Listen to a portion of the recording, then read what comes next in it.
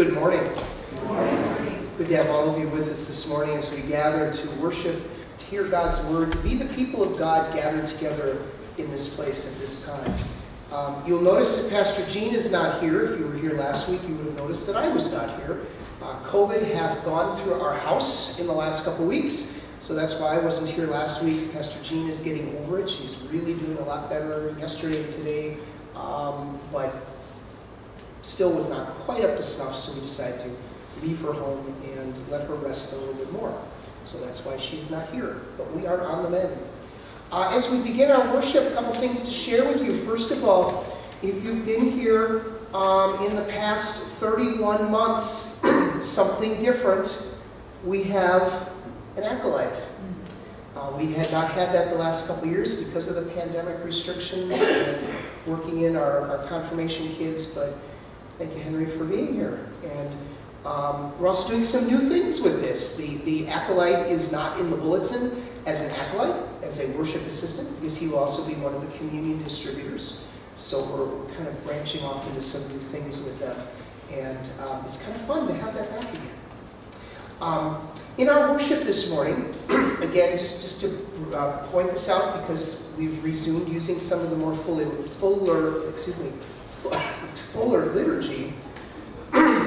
In the early part of the service, we have the Kyrie and then the hymn of praise. The Kyrie is on page 98 in the front of your hymnal. At the end of the Kyrie, there are two different hymns of praise. We are using the second one, which means when you get to the end of the Kyrie, you need to turn the page to page 101. It starts like about an inch or two, or a couple inches down the page, is where the hymn of praise begins. So just be aware of that when we get to the end of the Kyrie, you got to turn the page and go to the next page. Beyond our worship, it's coming soon to a church fellowship hall near you is our Norwegian dinner. First Saturday of November. It'll be a little different this year. Carry-outs, but there will be a place for you to eat should you choose to eat in the building. So we're using a little different format. There are signs out in the gathering area. If you want to take a sign and put it in your neighborhood, if you think you're in a neighborhood where that would be really helpful, put it in your front yard. Bring it back after the Norwegian dinner because we don't want to lose our signs. But if you want to put a sign out, please grab one or two and take them and place them where they need to be. And then finally, in our prayers this morning, we have a couple people we want to keep in prayer. We want to keep Richie Storant and Carl Schmitz in our prayers. Both were hospitalized this last week. Both have been discharged. Carl to his home and Richie back to Bethany Riverside. So please keep them in your prayers. Continue to keep them in your prayers. And then I was asked to include a woman named Rose, who is a family member of one of our members. Just please keep Rose in your prayers as she is hospitalized, struggling with some stuff that is pretty significant. Our order for worship begins with confession and forgiveness. As you are comfortable, would you please rise?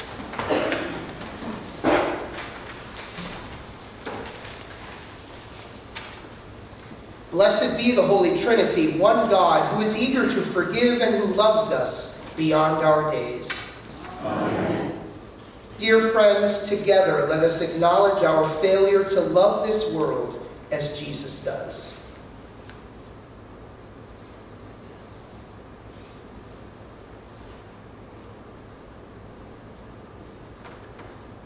God of mercy and forgiveness, we confess that sin still has a hold on us. We have harmed your good creation. We have failed to do justice, love kindness, and walk humbly with you. Turn us in a new direction. Show us the path that leads to life. Be our refuge and strength on the journey. Through Jesus Christ, our Redeemer and friend. Amen. Beloved of God, your sins are forgiven and you are made whole. God points the way to new life in Christ, who meets us on the road. Journey now in God's abiding love through the power of the Holy Spirit. Amen. We continue with hymn number 514, A Word of God Incarnate.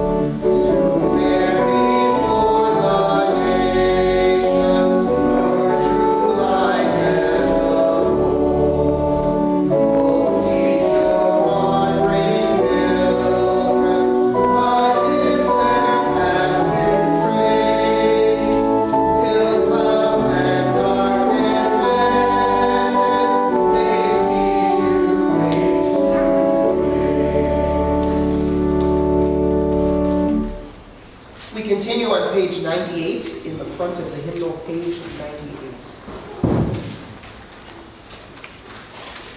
The grace of our Lord Jesus Christ, the love of God, and the communion of the Holy Spirit be with you all. And also with you. In peace, let us pray to the Lord.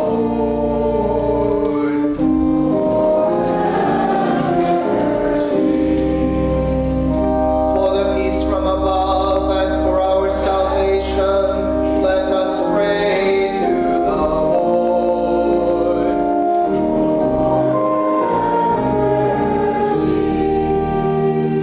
For the peace of the whole world, for the well-being of the Church of God, and for the unity of all, let us pray to the Lord.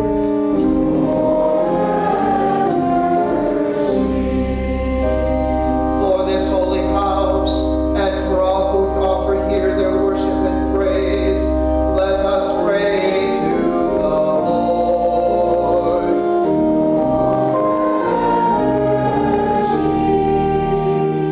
Help, save, comfort, and defend us, gracious Lord.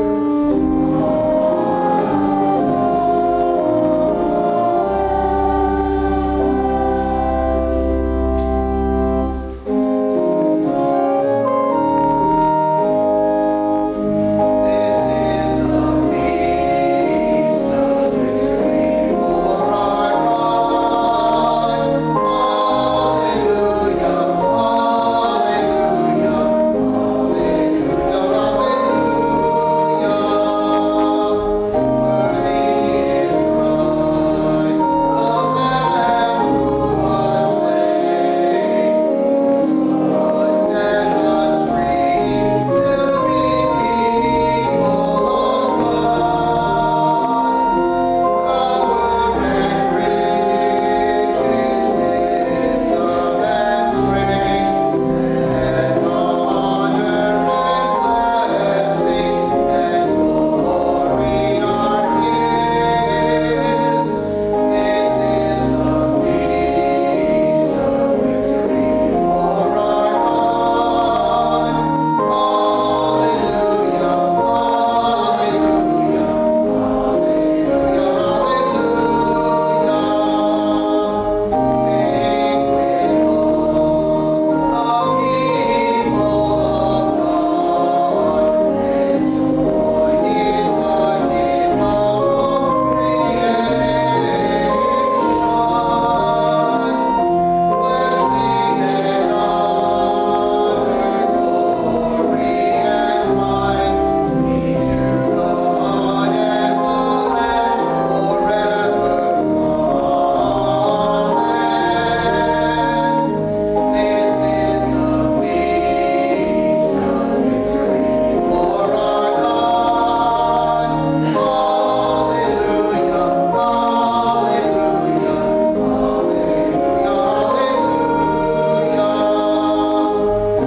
Lord of Lamb, Lord slain has begun His reign. Alleluia. This is the feast of victory for our God. Alleluia, alleluia, alleluia, alleluia. Let us pray. O Lord God, tireless guardian of your people, you are always ready to hear our cries. Teach us to rely day and night on your care.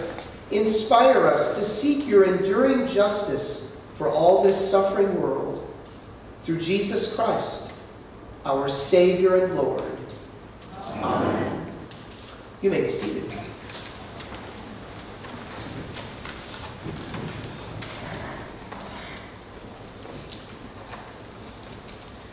A reading from the 32nd chapter of Genesis. The same night Jacob got up and took his 2 wives, his 2 maids, and his 11 children, and crossed the ford of the Jabbok. He took them and sent them across the stream, and likewise everything that he had. Jacob was left alone, and a man wrestled with him until daybreak. When the man saw that he did not prevail against Jacob, he struck him on the hip socket, and Jacob's hip was put out of joint as he wrestled with him. Then he said, "Let me go, for the day is breaking." But Jacob said, "I will not let you go unless you bless me." So he said to him, "What is your name?" And he said, "Jacob." Then the man said, "You shall no longer be called Jacob, but Israel, for you have striven with God and with humans and have prevailed." Then Jacob asked him, "Please tell me your name." But he said, "Why is it that you ask my name?" And there he blessed him. So Jacob called the place Peniel, saying, "For I have seen God face to face, and yet my life is preserved." The sun rose upon him as he passed Penuel, limping because of his hip. The word of the Lord. Thanks be to God. We have some kids here. I've got a children's message if you want to come up. Come on, are you guys going to come up for the children's message? Come on up and join me. You guys coming? No. No. Oh, no. Well, I'll tell you what. Here's what we'll do. I'll make the children's message the beginning of the sermon. How's that? That be okay if I do that? Okay, we'll do that. So, gospel acclamation. As you're comfortable, would you please rise and join me in the gospel acclamation?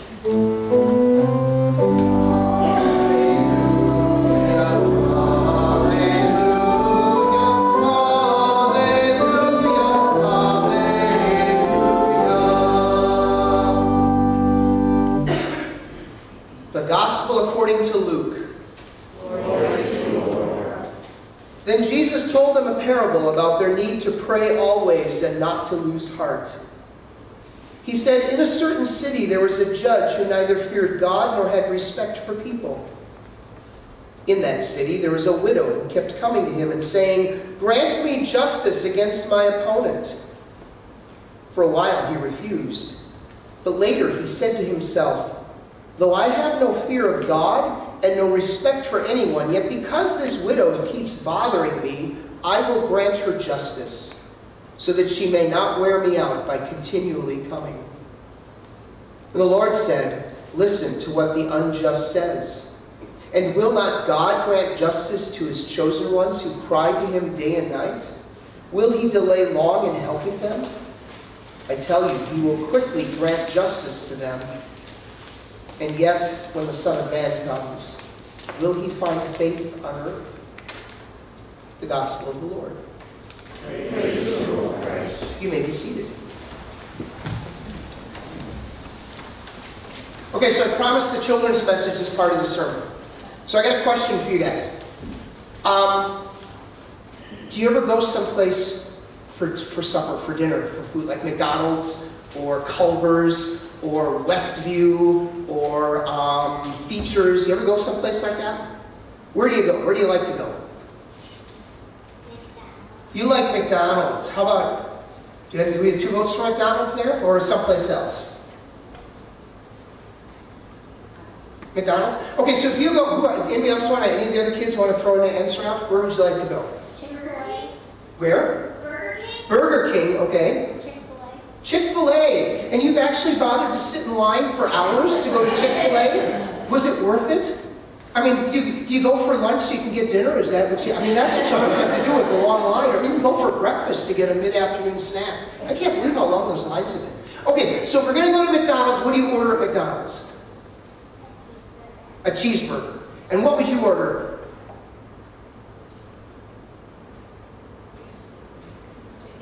Chicken nuggets. You get those at Chick-fil-A though too. How about Chick-fil-A? What's Chick-fil-A got that you like? Okay, and Burger King. Chicken fries. Okay, chicken fries. So you're gonna go. So let's imagine you go to one of those places, right? And you get in line, whether you're in your car or you're in the building, and you place your order. And what do you expect? Like if you order a cheeseburger, what are they going to give you? A cheeseburger. Yeah, you know if they're going to, if you order a cheeseburger, you get a cheeseburger. That's how that works, isn't it? So I just read this reading, and I'm going to talk about this in the sermon, so you'll be able to think a little bit about this as I do the sermon. But the gospel reading is Jesus talking about going through the line at McDonald's, but in a different way. Jesus talks about praying, right? And he talks about a God who listens to our prayers. But then there's a little twist here. Because sometimes what we think is God is kind of like going to Chick-fil-A or to McDonald's, or God is like going online. You know, you go online to Amazon and you order something, and in about 7 days the FedEx truck shows up and brings what you ordered, right? Isn't that kind of what we think? That's what a lot of people think prayer is about. Dear God, oh, I'd like a new BMW. That's a car. You want to go check and see if my car got changed into a BMW yet? No? That's what people think prayer is sometimes. You know, you pray and you get what you ask for.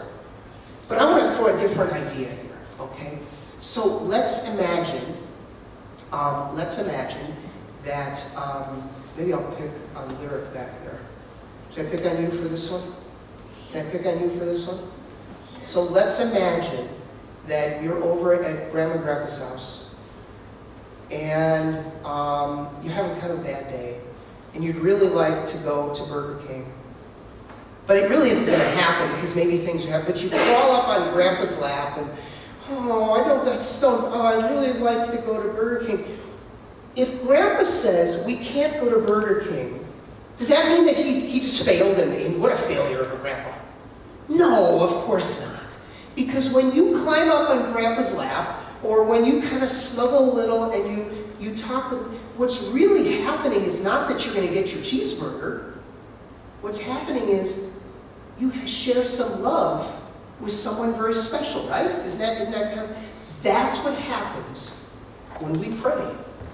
Prayer is not about, I ask for this and I get it. Prayer is about relating to a good and gracious God and being in the embrace of God's care, whether or not I get what I'm asking for. So I might ask, dear God, get me over my COVID. And maybe God snaps his fingers and gets rid of my COVID, or maybe not. But the most important thing is God and I are in a relationship together. We are together as I share that. So what I'm getting at for you guys is, unlike, go to McDonald's and get a cheeseburger, that's all you get. I mean, that's all you get. Or maybe get a Happy Meal with it, I don't know. But that's basically all you get. But when you pray, you don't just get, you get God. God holds you and loves you and keeps you in his care when we share prayers, when we offer prayers to a good and loving God. That's kind of what we're going to talk about here, too, in the sermon itself. So now I'm going to go back to the sermon itself.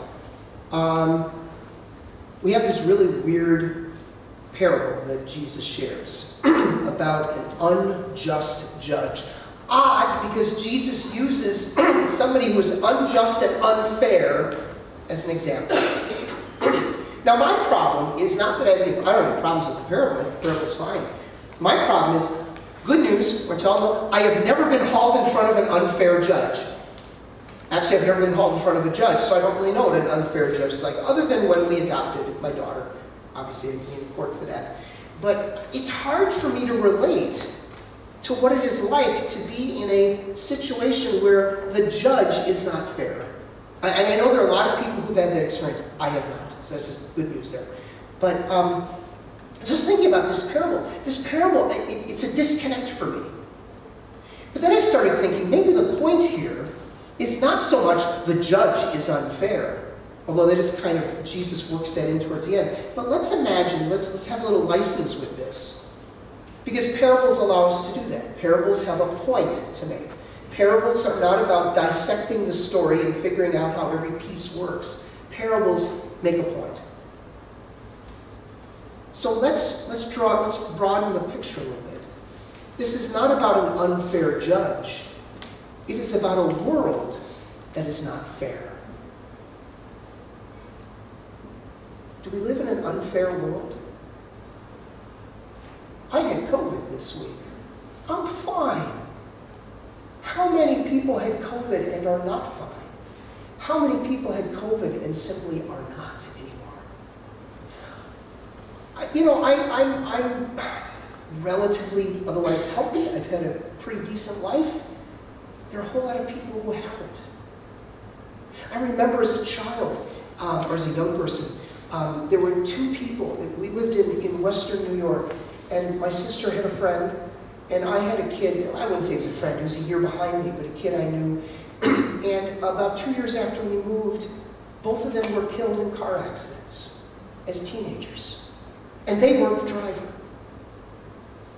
Is that fair? Is it fair? You could say, well, there's an element of fairness in the sense that if I'm drinking and driving and something happens, oops, that's not a good thing. But what if I'm the victim of somebody who runs a red light? Is that fair? Is it fair that some people, come up with some great idea and get rich, and I came up with the same idea and nobody heard it and I never got rich? Is that fair? We live in a world that is grossly unfair. I mean, that's just the nature of our world. Why is it that we are relatively safe here, but if we happen to be living in Ukraine, we might not be relatively safe? Is that fair? Is it fair that I happen to be born to two individuals who lived in a safe, relatively, rather very prosperous country, not to two individuals who lived in extreme poverty in a third world country? How did that happen? How fair is that? We live in a world that is not fair. But in the midst of that unfairness, we seek something. And Jesus offers us a bit of a solution. Jesus says, pray. In the midst of our unfairness, we are called to pray. We are called to pray again and again and again, to pray without ceasing, to continue to pray in the midst of an unfair world. But what is that going to do for us? I mean, we just talked about that with the kids, that prayer is not like going online, on your computer, going online, get what you want. Prayer is not about doing the drive-through and getting what we think we want or need. Prayer is about something much deeper. Prayer is about engaging God in a relationship. Prayer is about creating that intimate relationship with a God who has created us and who has nurtured us. And I gotta say, just as an aside here, prayer is not about how we say it. I remember, this doesn't work as well anymore, but I remember doing a sermon similar to this about, had to be about 17 years ago, because my daughter was 4 years old. And the line I said was, my daughter will come to me and climb up on my lap and talk to me, and it's not prayer, but she'll ask something of me. I said, do you really think that if she consulted an attorney first, she'd have any better luck getting what she wants? Probably not. Because it's not about the relationship with my daughter. It's not about how properly she makes a request. It's about our relationship that we have together. That's what it's about. And prayer is no different. Prayer is not about the right words. It's about the relationship that we create. But here's what happens now. When we engage God in prayer, we discover two things. Two very surprising things. The first thing we discover is that in the midst of an unfair world, we are desperately seeking from God what? What are we seeking? Fairness, right? In the midst of an unfair world, we want to encounter a fair God. And what we discover is that does not happen. The world is unfair, and I got news for you folks, God is just as unfair as the world is. The second thing we discover is that's a really good thing. Because if God is fair, I am in big trouble. I am in huge trouble if God is fair. The Apostle Paul says in Romans, all have sinned and fall short of the glory of God. All have sinned and fall short of the glory of God. And the only response we can give to that is, oops. Because that means I have sinned and I have fallen short of the glory of God. Now, Paul also says right after that, he says, oh, but, the blood of Jesus is what saves us. But if it's a fair God, all have sinned and fall short of the glory of God. And that's where we kind of have a little pushback. And our pushback is because we are basically good, middle-class, law-abiding citizens. I mean, I'm a good person. I haven't stolen anything. I haven't robbed any banks. I haven't murdered. I haven't assaulted anybody. I have no speeding tickets on my record. I mean, I'm squeaky clean here. I'm squeaky clean. And surely that should count for something, shouldn't it? Shouldn't that matter? I mean, shouldn't God be a little nicer to me? Because I'm a good guy. I'm a good person. I lead a good life. And so he pushed back on that notion that somehow all have sinned. Well, yeah, all have sinned, but I'm a good person. But all have sinned and fall short of the glory of God. And in a fair world, with a fair God, I have failed. I have failed. And so, I come before God thinking, God ought to be nice to me because I'm a pretty decent person.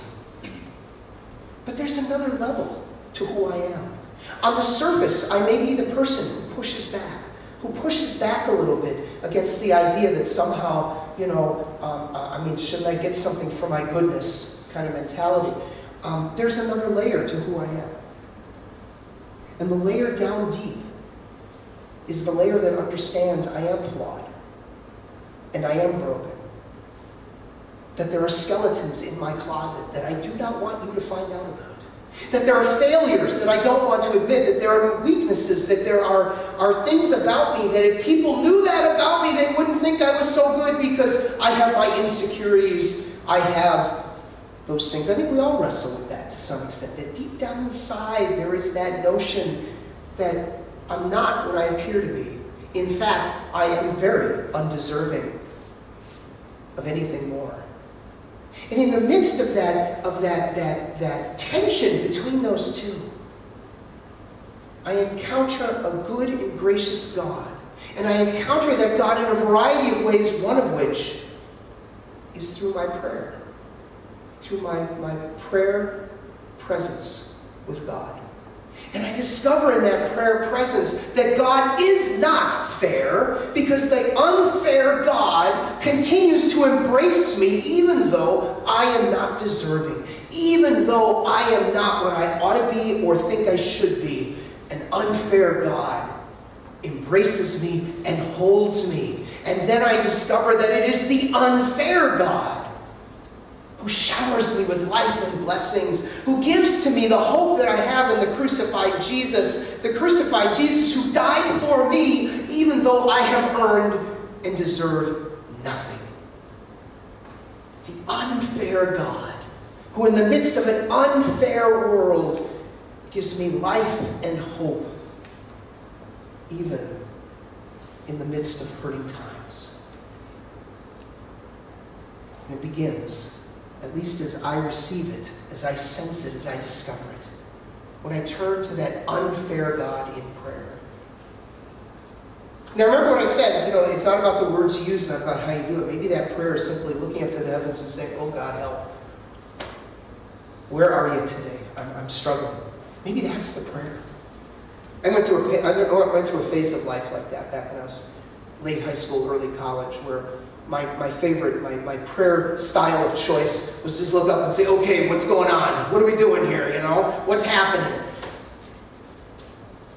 But however you choose to engage a good and gracious God in a connective relationship, however you choose to lift up your cares and your concerns, however you choose to confess who you are, even though God already knows, to confess who and what you are, you do so with an unfair God who cannot wait to embrace you, who cannot wait to hold you and give you life and hope through the crucified and the risen Jesus, the unfair God who is full of grace and love in the midst of a very cold, in the midst of a very difficult and dark, unfair world. And that's where we find our life. We find our life not because we dial up the prayer and get what we want, but because we dial up the prayer and we get Jesus. The love of Jesus. The love of Jesus that will never, ever let us go. Amen.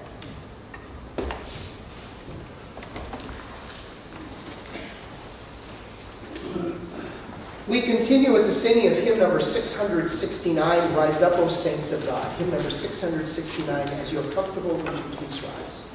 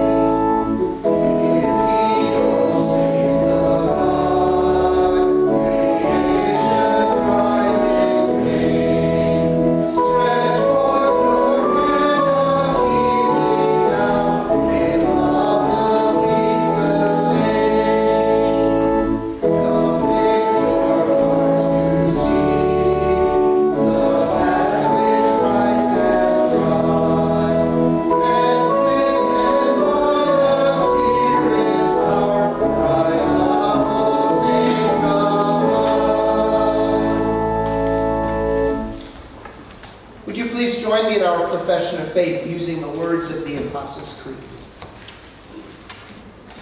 I believe in God the Father Almighty, creator of heaven and earth. I believe in Jesus Christ, God's only Son, our Lord, who was conceived by the Holy Spirit, born of the Virgin Mary, suffered under Pontius Pilate, was crucified, died, and was buried. He descended to the dead. On the third day he rose again. He ascended into heaven. He is seated at the right hand of the Father, and he will come to judge the living and the dead. I believe in the Holy Spirit, the Holy Catholic Church, the communion of saints, the forgiveness of sins, the resurrection of the body, and the life everlasting. Amen. In gratitude and humility, let us join together in prayer on behalf of all of God's creation.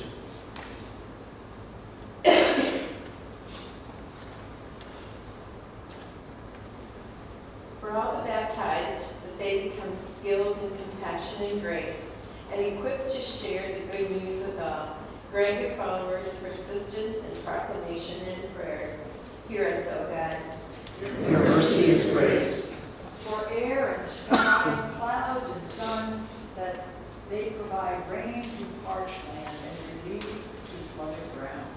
Renew and restore our polluted atmosphere and empower us to be worthy stewards of creation. Hear us, O God. Your mercy is great. For judges, juries, and all who work in the judicial system, that they desire wisdom, seek truth, rule with fairness, and have the courage to do what is right. Eliminate oppression and injustice in our criminal justice. Hear us, O God. Your mercy is great. For all who are lonely, especially those who have newly arrived in an unfamiliar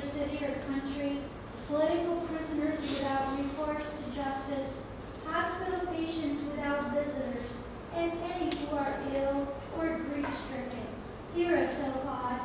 Your mercy is great. For those in our congregation and community engaged in advocacy work that with the resistance of the widow, they lift their voices to seek justice on behalf of their others. Hear us, O God. Your mercy is great.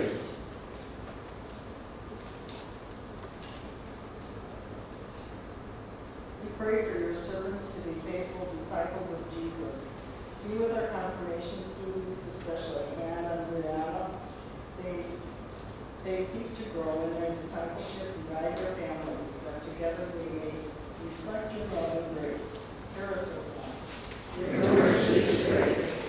For all those who seek healing in body, mind, and spirit, for Carl, Richie, and for Rose, and for all who place their care in your hands, we pray for the gift of healing and life and nurture.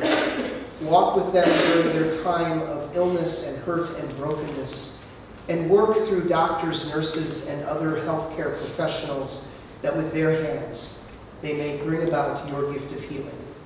Hear us, O God. Your mercy is great. For those who have taught us faith and now rest in your heavenly peace, that we remember and give thanks for the saints who shared the gospel through word and deed. Hear us, O God. Your mercy is great. With grateful hearts, we commend our spoken and silent prayers to you, O God, through Jesus Christ our Lord. Amen. The peace of the Lord be with you always. And also with you. Let us share the peace of Christ with one another.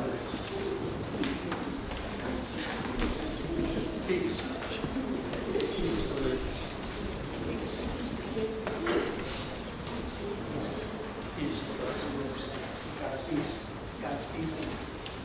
God's peace. God's peace. God's peace. God's peace. God's peace. God's peace. God's peace. God's peace, Lord. God's peace. God's peace. God's peace, God. God's peace, God's peace. God's peace, God's peace.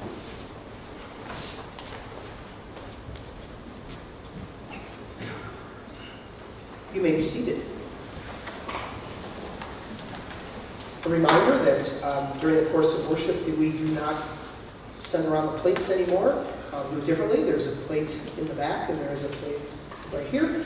That means, as we've discovered, that means that if we're not doing an offering, there's not the same cover for the hungry jar. So this is the cover for the hungry jar. So if any of the kids want to make use of the hungry jar, or if adults want to flag down a kid and say, throw something in the hungry jar for this month, which is hungry jars right here, goes to domestic disaster response, which this month is really pretty appropriate given the hurricanes in Florida. So if you want to make use of that, please do so. But I would like to share with you one of our missions. Just take a mission moment and share with you one of the things that is a part of the mission ministry of this congregation that you make possible with your gifts, and that is our support of Lutheran Campus Ministry. Lutheran Campus Ministry in La Crosse is now called LUMIN, Lutheran Ministry, LUMIN, and it serves the campuses of UWL, Western, and Viterbo. It is housed in a place called Common Ground and works under the leadership of Pastor Ben Morris. We had Pastor Ben here several years ago to preach. LUMIN seeks to engage young adults in the midst of some of the most challenging and chaotic years they will encounter, college years. Our Saviors is one of the larger supporters of LUMIN in the La Crosse Area Synod, and through our support we make a real difference in the lives of young adults.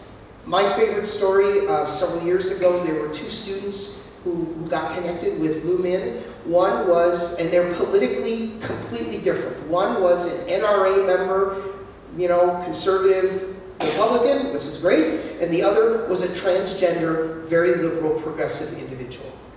But in the context of LUMIN, they were able to build a relationship.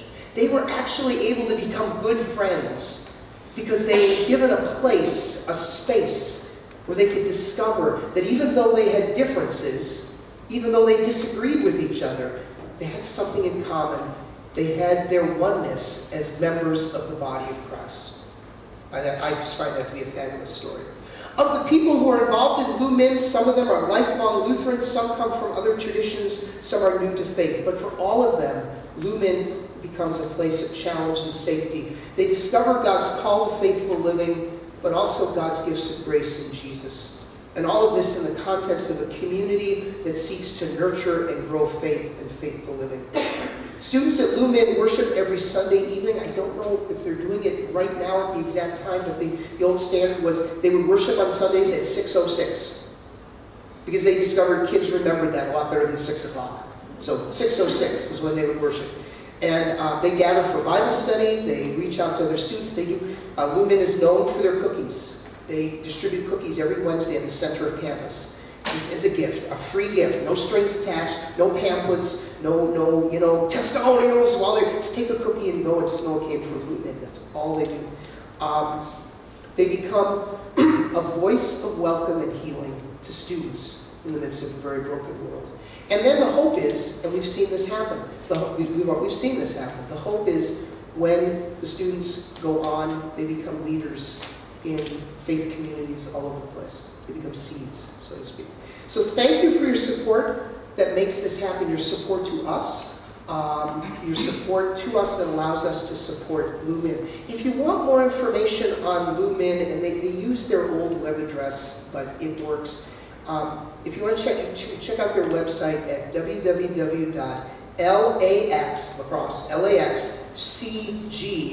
stands for Common Ground, which is the building there. LAXCG.org. You can find out more about Lumen. But again, thank you for your support that allows us to be supportive of the ministry that they do with young adults.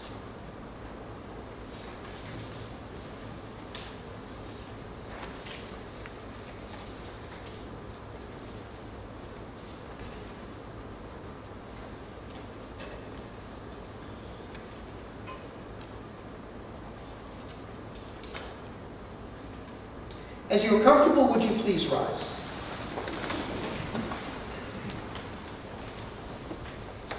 The Lord be with you. And also with you. Lift up your hearts. We lift them to the Lord. Let us give thanks to the Lord our God. We desire to give our thanks and praise.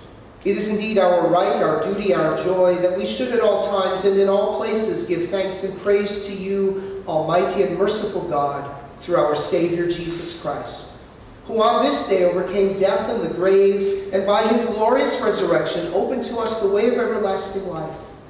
And so with all the choirs of angels, with the church on earth and the hosts of heaven, we praise your name and join their unending hymn.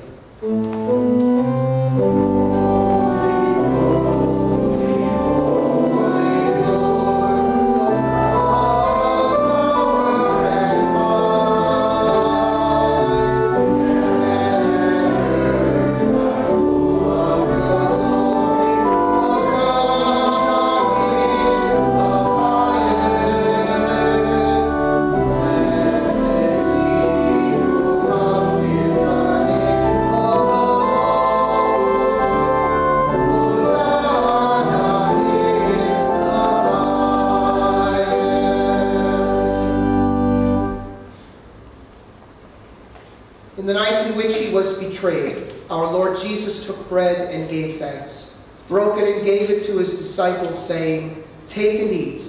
This is my body given for you. Do this for the remembrance of me."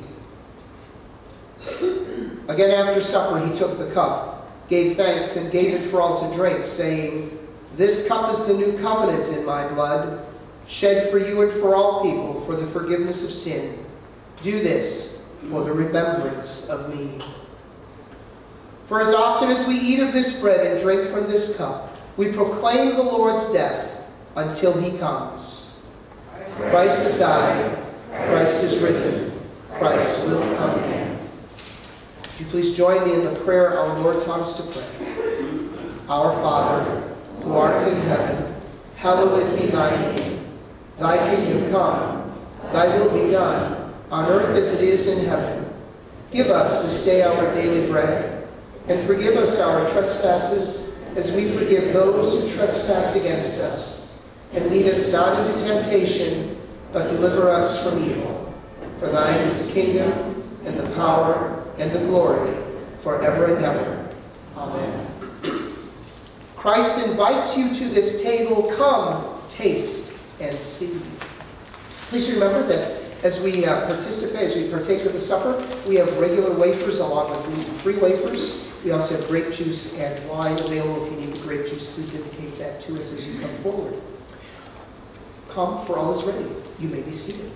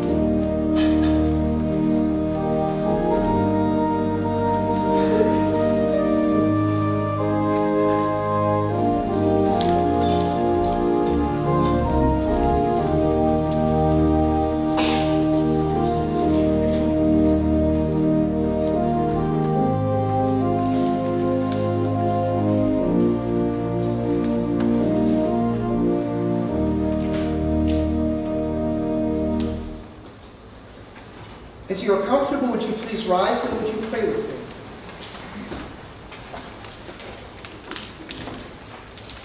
God of the abundant table, you have refreshed our hearts in this meal with bread for the journey. Give us your grace on the road that we may serve our neighbors with joy, for the sake of Jesus Christ, our Lord. Amen. God, who gives life to all things and frees us from despair, bless you with truth and peace. And may the Holy Trinity, one God, guide you always in faith, hope, and love. Amen. The closing hymn is hymn number 769. If you but trust in God to guide you, hymn number 769.